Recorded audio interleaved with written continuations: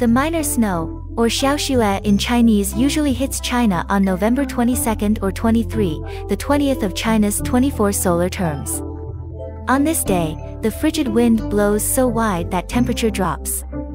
The light snow is going to drift over the north of China. Doing outdoor activities are not suggested at this time.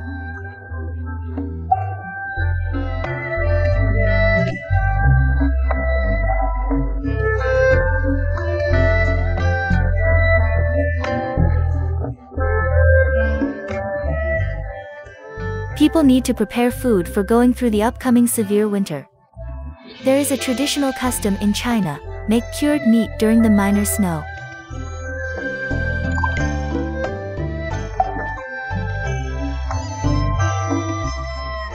It is a good time to process meat because of the dry weather. Some farmers would make cured sausages, meat, ham, and so on after the solar term, so they can enjoy these food during the spring festival. In some places of the southern China, people tend to eat Siba on October of the Chinese lunar calendar. In ancient times, it was a traditional festive offering in southern China.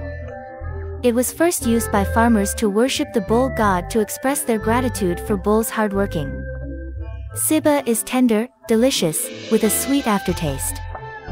In northeast China, swan sai is definitely the best ingredient in winter, especially adding it to stew pork.